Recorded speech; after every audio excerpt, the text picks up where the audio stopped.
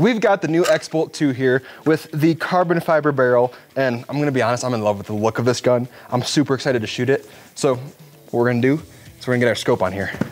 Simply starting off, we're gonna wanna remove these little orange bits. It's also just getting in the way. We're gonna rock the Cabela's Intensity LR scope. This is a 4-16, and the reason I'm going with this one is we've had great success with these. They're at a great price point, and gonna be honest, might have dropped them a couple different times on a couple different guns, and those ones still track, so we're doing good. And if it can do that, because I'm quite a clumsy person, then we're doing pretty damn good, I'd say. The scope ring mounts that we're gonna be using are the Browning X-Lock system. And again, we've been using these for years and years and years. They are straight from Browning, they're going onto the Brownings. They have their own 8-pin system in total that mounts to these rings, that mounts to the scope. And again, we haven't had issue with them, so why not stick with them? All right, so now that we've got the X-Lock system out, we're gonna make sure that we put them on the correct placement. And as you can see, you have your front and your rear brackets. And you can also kind of tell by just looking at it. Right here's a significantly stronger curve, where here's significantly flatter. And you can even see it when you're looking down these. There's quite a bit of a difference in curvature of the bottom of the mount. So, of course, your curved one's gonna go up front, your not so curved's gonna go in the back. All right, now that I've got these bottom portions of the mounts off, I'm just gonna kind of set them on here, get an idea for where they're gonna be at, take the scope, and just make sure I'm gonna have enough playroom with these mounts on there. And again, you gotta make sure that you have your front and your rear mount in the correct location, otherwise you're gonna have some weird mounting issues where the screws might not line up perfectly and stuff like that. However, one of the important things, that reason I just make sure that this fits on here appropriately is because, as you can see, I have probably 1 inch on both sides, which is gonna give me about 1 inch of movement either way. And the reason I'm gonna keep that movement in there is once I get these bottom brackets mounted onto the gun, I'm gonna bring the gun up, kind of get a feel for it, move the scope back and forth to get the appropriate amount of eye relief for me, or whoever plans on shooting the gun. All right, what I like to do, take some Loctite, and just put a dab in the very top of the hole right there like that, because as you screw them in then, it will drive it down into there. And just a dab, you don't need a lot. I'm just gonna set this up here like that. Again, make sure it's your front mount that you're putting on there. And then just for extra precautions, I just throw a little dab at the very base of the screw, and then I drop them in. All right, now I'm just gonna grab my big torque screwdriver. I'm gonna move it to about, Browning calls, I believe, for 18 pounds, inch-pounds for these screws when you're mounting the brackets to the actual firearm. So I'm gonna rock it about 15, because they say no more than 18. And I don't wanna accidentally strip a screw in there. These are all screwed in, it's not going anywhere. And right up next to it, you can even see that it fits that curvature of the receiver perfectly. Gonna take our Loctite, dab it up again, and then rock our screws into there. Turbo Loctite. This Loctite is low strength. Do you wanna know why? It's because that's all we had. We're all dabbed up. Gonna lay it on place there. Grab our driver and tighten these bad boys in. Now that we got those bottom mounts on, I'm just gonna seat the scope, put it in there.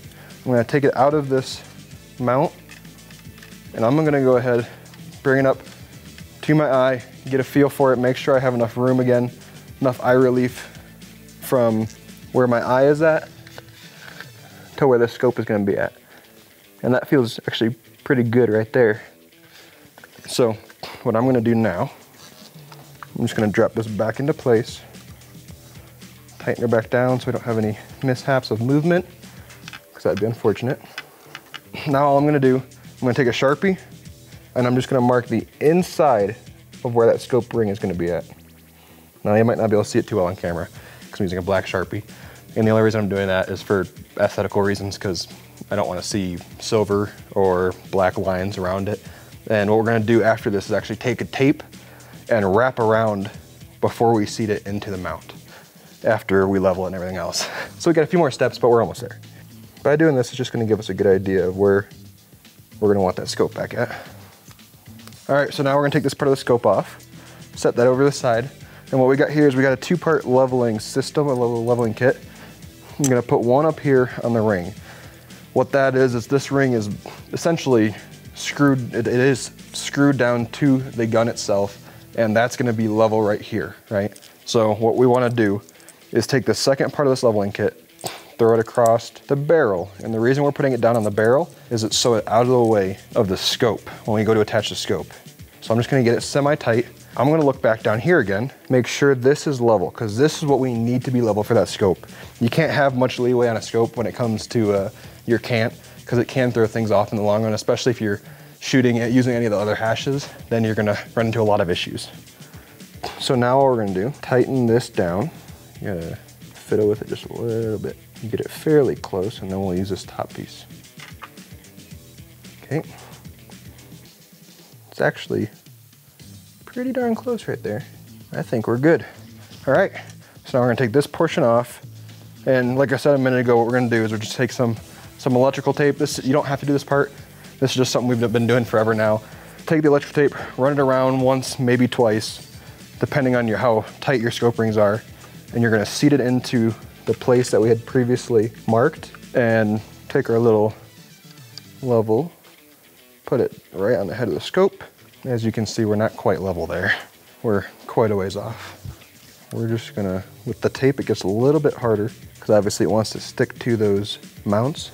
So you might have to pick it up just a little bit. Make sure we're level. Looks like there's a hair of a difference in there. I'm just gonna rock it over a little bit. Now what I'm gonna do is I'm gonna rock these top mounts back onto there. Be careful putting them on, as of course you can end up moving the level again.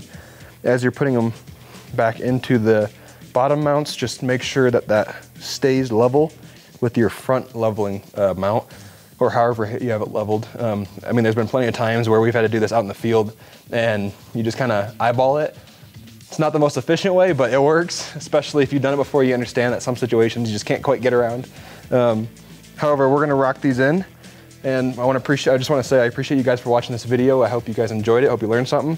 If not, if you guys have something that I can do better, please let me down in the comments, because obviously I'm young, I still have a lot to learn. Other than that, I'm fixing to go shoot this gun here in a little bit, so be ready for some other videos of that. Don't forget to subscribe and like this video, because that, guys, really helps us out. And hopefully we can continue making more content like this for you guys in the future.